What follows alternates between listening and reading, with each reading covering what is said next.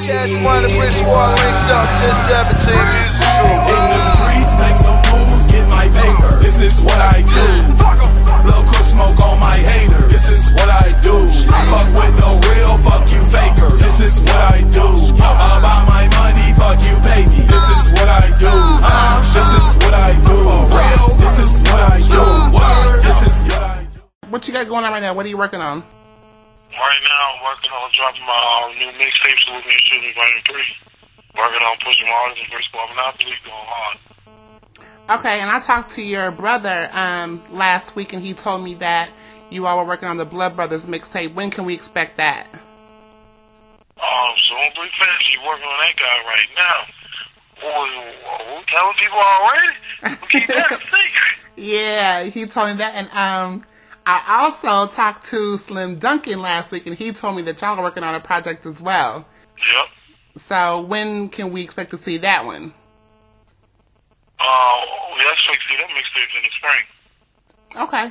2010 was a real big year for you, and I know that you dropped several projects, but you also dropped your debut album. So when can we expect to see your next album? As soon as my fans put me on demand. They don't expect my next album. As soon as my fans go, hey, Walk, we need another one. Drop it. Right now, I need to feed them some more mixtapes. So you don't think that because honestly, I think you're probably one of the most relevant artists out right now. So you don't think that the demand is high enough right now for an album? Yeah, my demand been high enough since I started. But my fans in love with these mixtapes. They want the mixtapes. Again, you're one of the bigger artists out right now, and you have remained independent for the most part. So talk about how it is that you stay so relevant while being independent.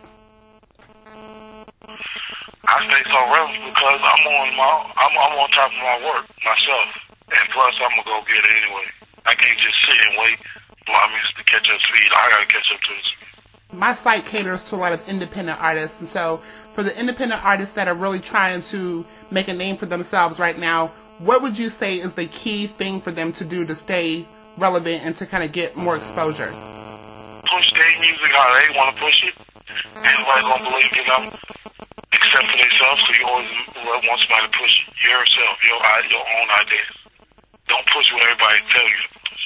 And I see you, stepping up your little acting skills. So do you think that a movie possibly is in your future for this year? Yeah, a lot of movies in my future. And they already in there. Okay, so you actually have roles. It's like college recruits right now.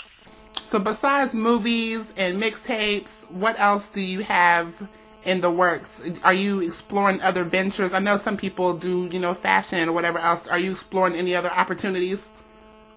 Yeah, I'm exploring any of my other opportunities is have my own label. And again, 2010 was a big year for you. But what do you think was your biggest accomplishment last year? My biggest accomplishment last year was having my song go #1 on the Billboard.